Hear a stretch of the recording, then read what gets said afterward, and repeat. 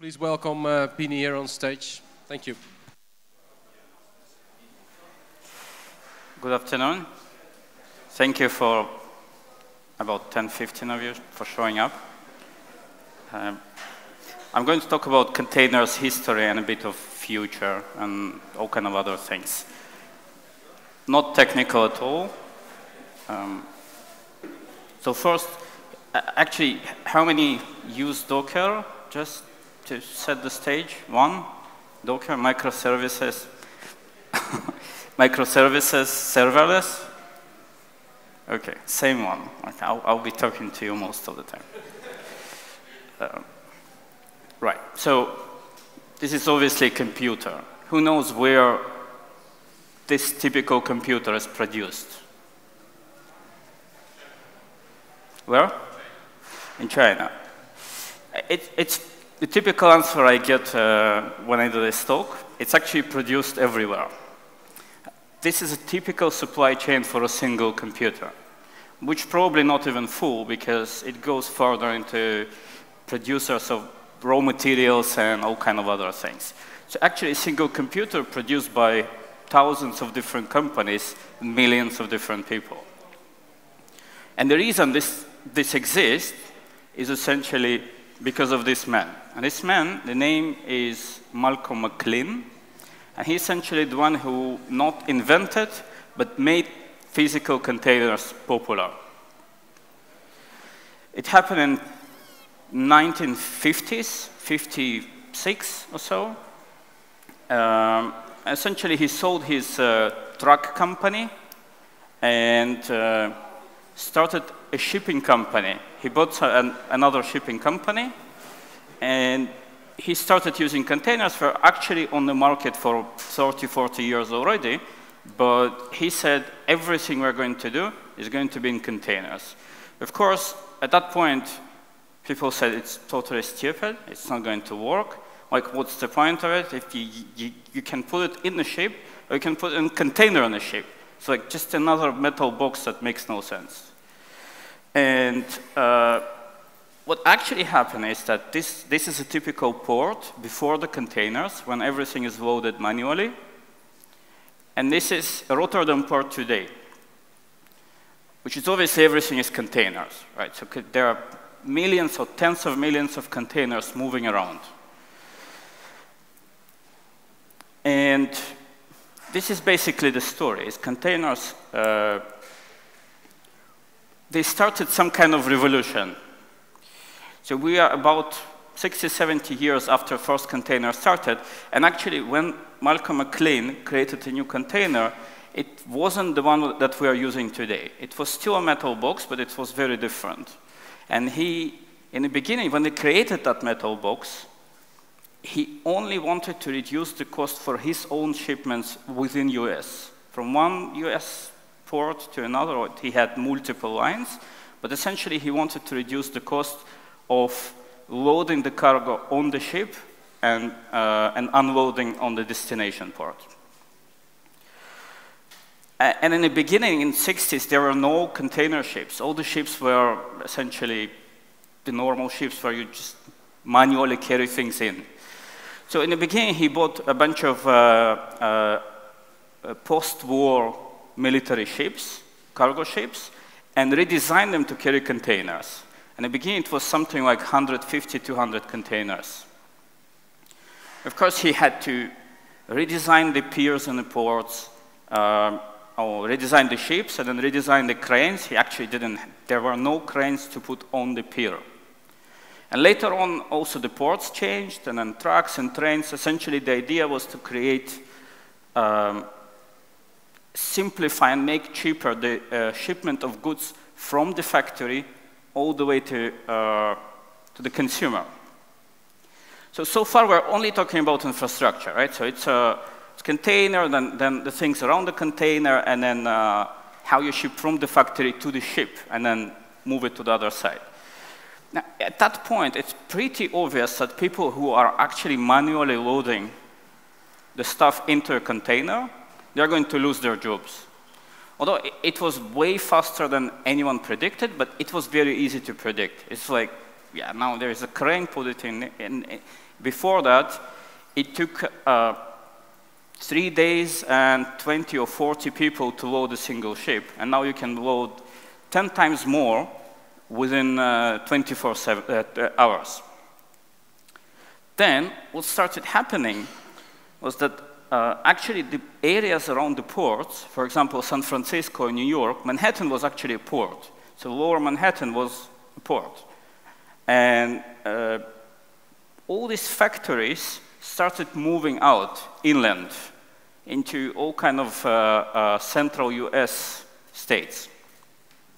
And that's because if you have a thing to ship from, I don't know, from Denver to New York or from Manhattan to the port, the cost is almost the same. Although it's, I don't know, 2,000 kilometers or whatever, it actually doesn't matter because it's so cheap.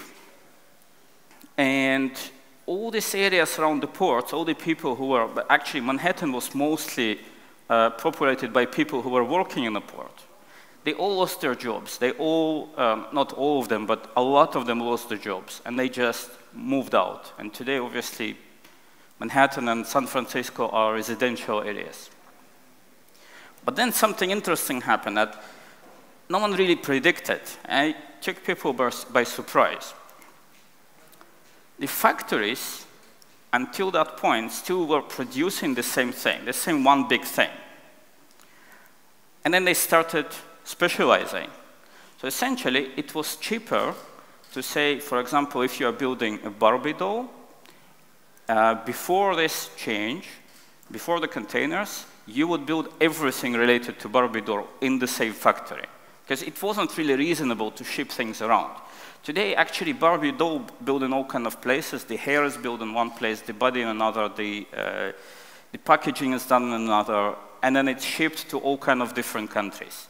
It doesn't have to be China, but it's all kind of different places, because it's actually, the economy of scale basically means that it's cheaper to produce hair for all Barbies or dolls in the world in the same factory, based on some kind of specification.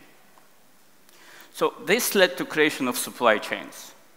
So actually, supply chains started becoming a thing in 80s, just about 20 years after introduction of containers. So within 20 years, the entire infrastructure, the entire shipment infrastructure of the world changed. All the trains changed, the trucks changed, the ships, the cranes, and actually production and distribution of everything is different. So it was, and we're not talking about software, we're talking about actual physical world with boxes and physical things. And this whole thing changed within 20 years. So what I'm going to talk about today mainly is about supply chains and how, so supply chain is essentially, is not about a single company. It's about multiple companies creating higher value to a user altogether. So it's not about minimizing cost for one specific company, but it's optimizing the entire supply chain. And I'll talk a bit more about supply chain, what that actually means. But again, the reason for creation of supply chain is basically the reduced cost on shipment. So before the containers, shipping a single ton of cargo was almost $6. 1 ton of cargo, $6, because it had to be loaded manually. Today, it's 16 cents. Essentially, it's more or less nothing. It's more or less free. So the overhead on 20-ton containers is €3 or dollar.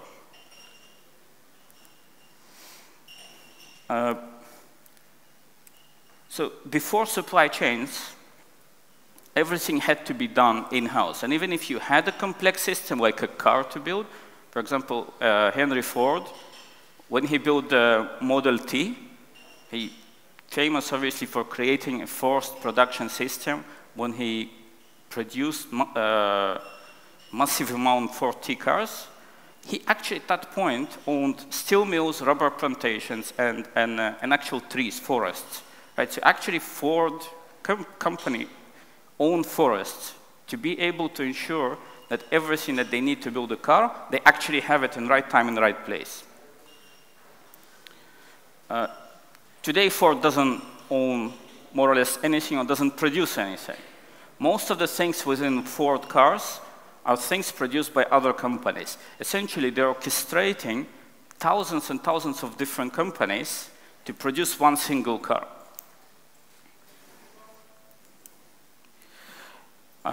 Those are 25 biggest supply chain companies today. And basically, they look the way they look today because of containers. And if you see, some of them are distribution companies like Walmart or Amazon, but most of them are product companies. Cisco, BMW, Lenovo, Intel, those are product companies, but essentially their main business is to orchestrate thousands of supply chain components and make sure that eventually there is some kind of product at the end. So almost none of their products is produced in a single factory. They are going around, for example, there are weird stories like in Scotland, they actually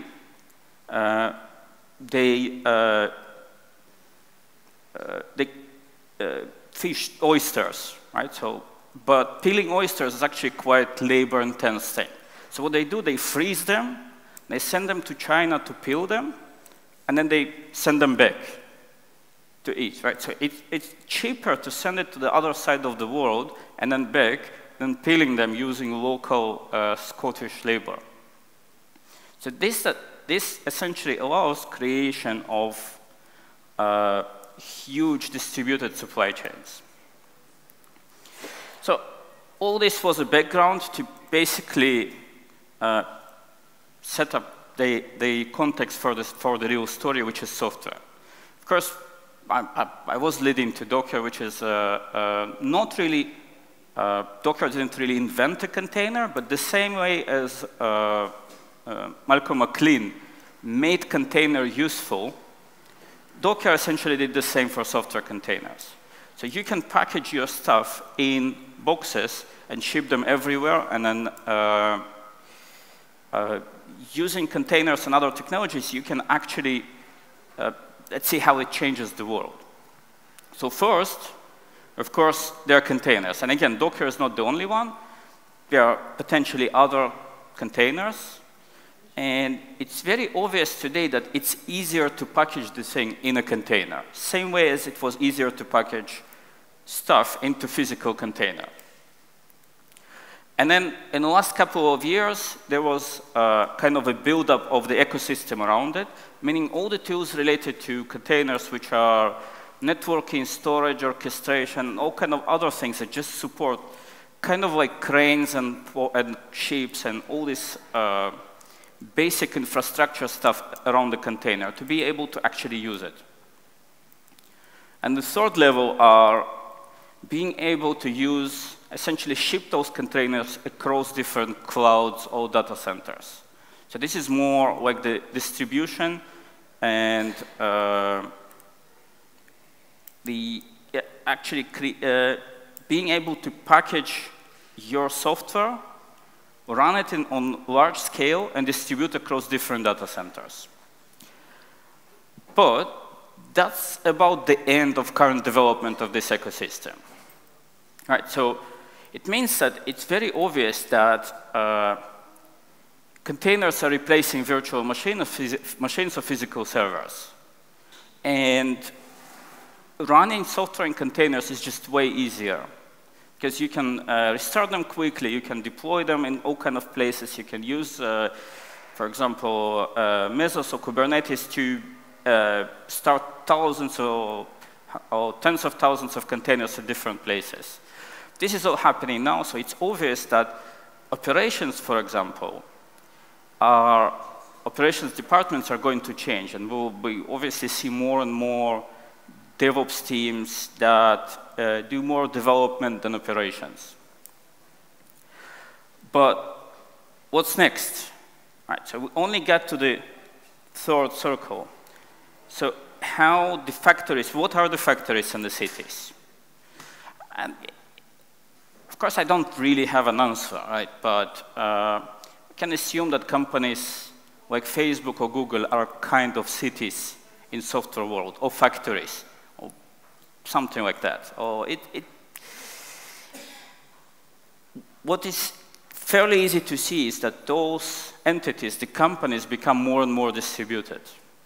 So 10 years ago, it was difficult to build software in a distributed way because it was difficult to ship software. It was much easier to be in the same office and work on the same code in the same location. Even if you had larger companies that were distributed, it was essentially a bunch of different factories. Today, factory is virtual. Today, some companies don't have any offices, and they all work in a very distributed way.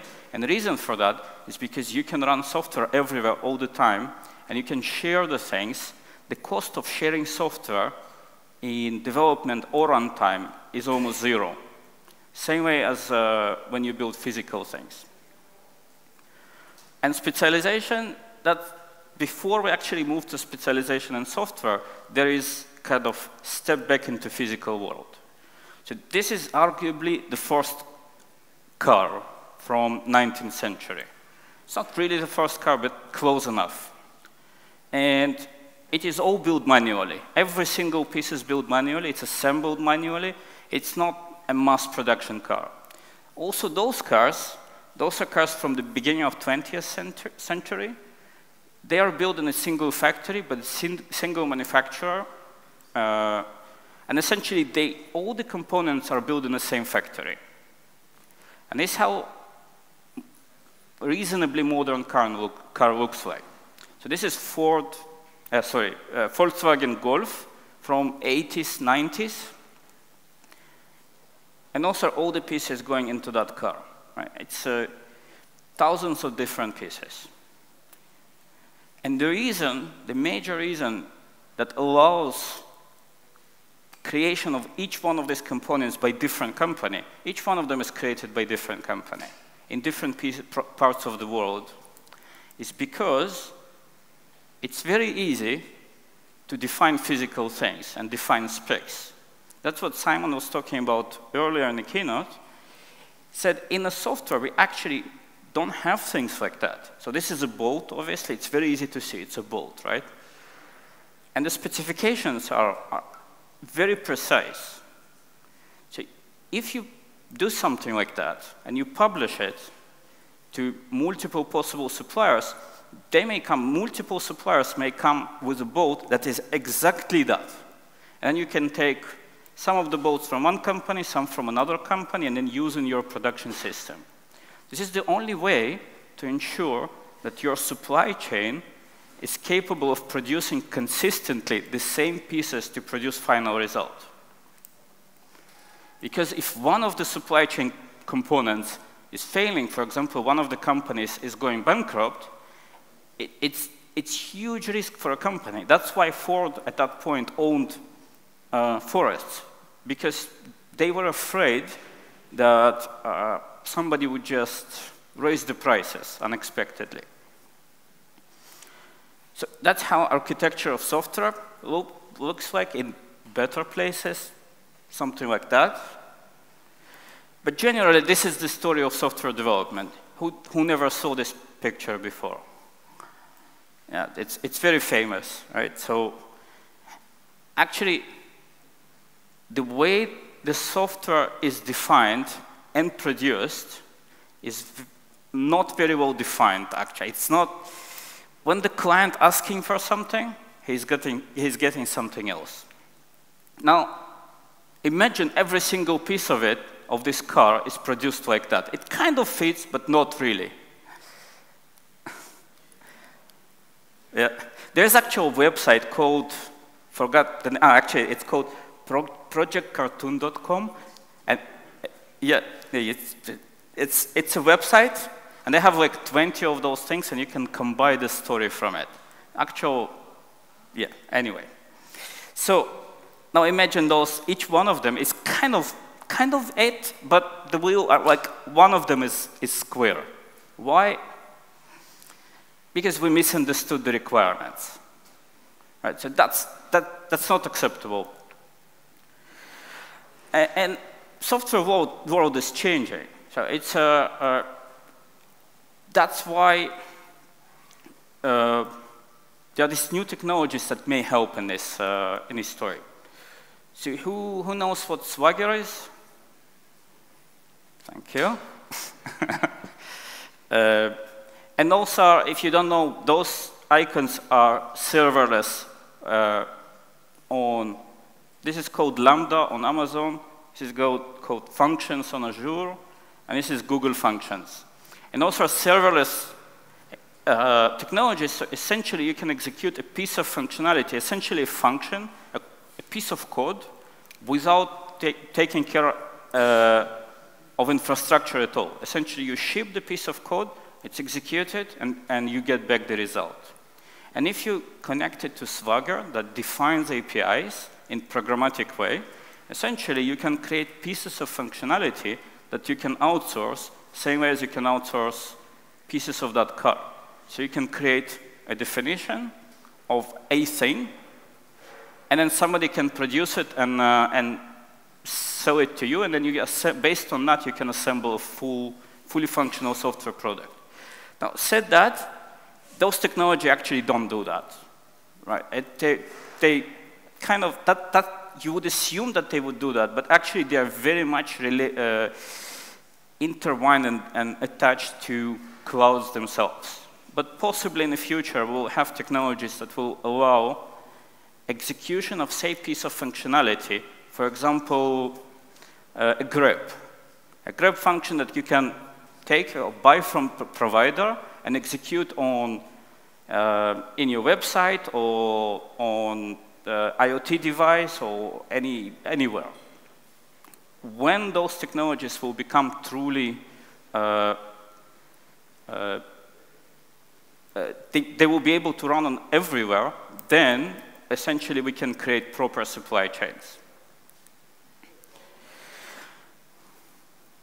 Supply chains like this, which every single component is done by a different company, and you know what you get. So if you order an engine or wheel or a boat from another company, you get exactly that. And that would require creation of specifications that are precise, the same way as in the physical world. Yeah, so of course I didn't really invent this story. This story is fairly commonly used. For example, companies like Sequoia, which is one of the biggest venture capital companies in the world, and they're essentially saying that every generation of IT innovation, we see the infrastructure divides like cells, and it becomes smaller and smaller and smaller. And of course, there will be next one, and then next one, and next one. It's not going to stop. So every time, there will be something else. And every time there is a division like that, for example, transition from physical server, from mainframe to physical servers, to virtual machines, to containers, and then later possibly to unikernels or functions or some other new technology, then every time there will be dramatic change in the way we build software.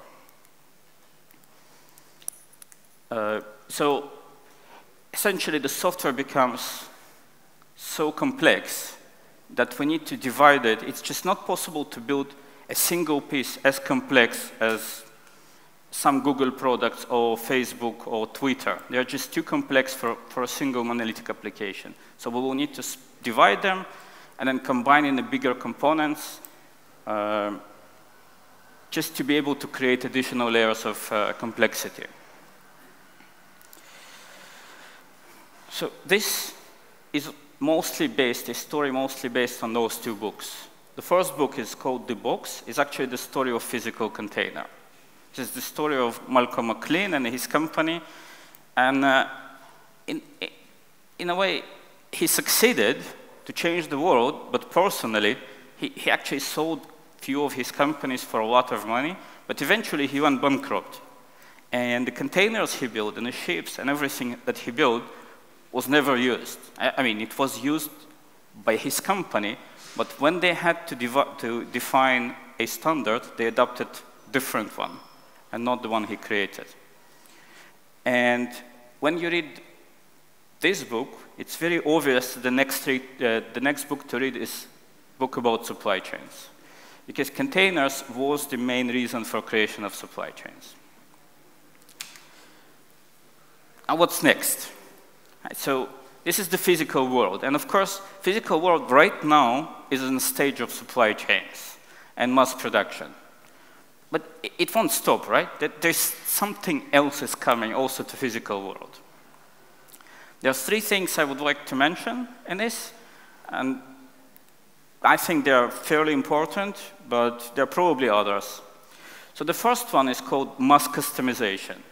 So what Ford did was called mass production, so essentially producing the same thing as many times as possible, as cheaply as possible. Which was fine. What it creates, it was essentially industrial revolution, based on industrial revolution engines and other things. What it allowed was to basically, today we can own almost anything we like. But because we are so rich now, and we can afford being unique, now we don't want the same car. We don't want to have any type of 40 you like, as long as it's black. Right? We want different colors, we want different shapes. It's very annoying when you see somebody wearing the same, especially for girls, the same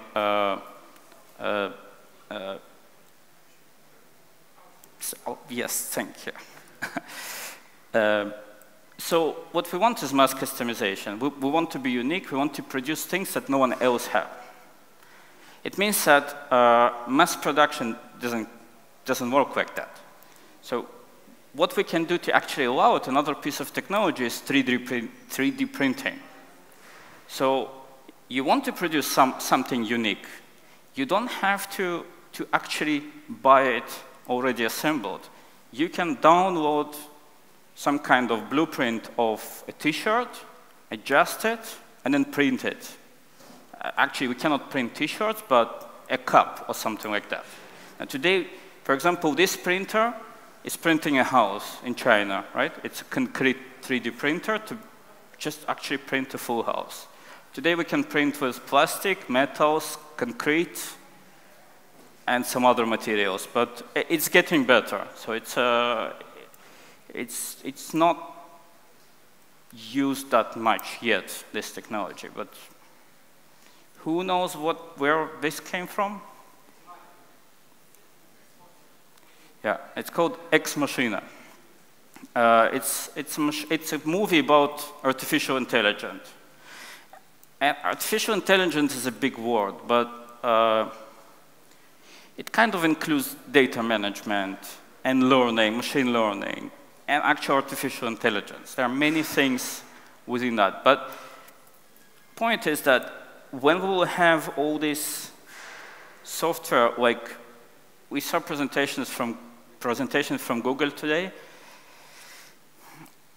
it will change the world somehow. So the things that we will get in the future will be different. Also, the previous presentation about data management is, yeah, we can try protecting data, but it won't work for long. Right? It will go in all kinds of places. And then machines will learn how to use it and create the world that we cannot really predict. So how the company like Twitter will look in next 10, 20 years? Yeah, possibly it will not be a monolithic organization, like a single company producing a product.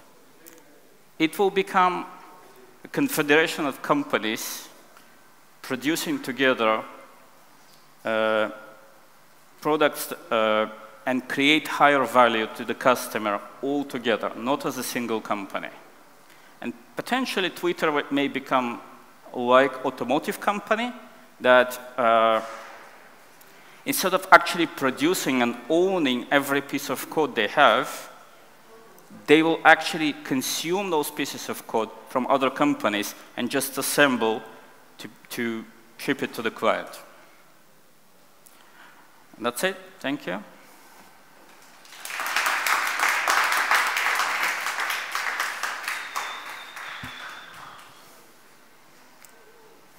Questions for Pini?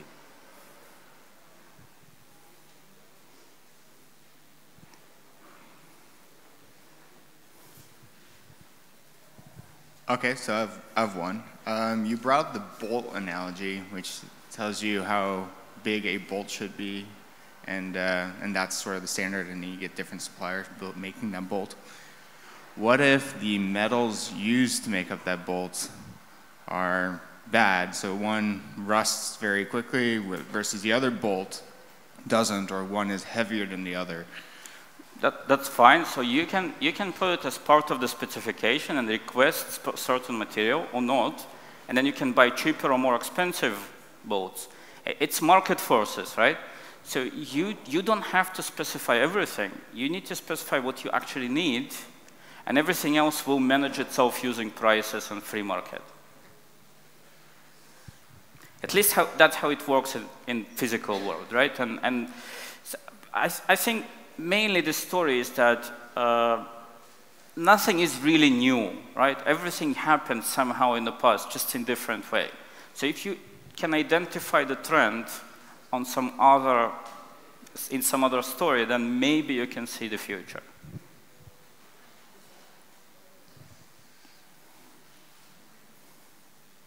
Other questions? Thank you very much, Pini. Thank you.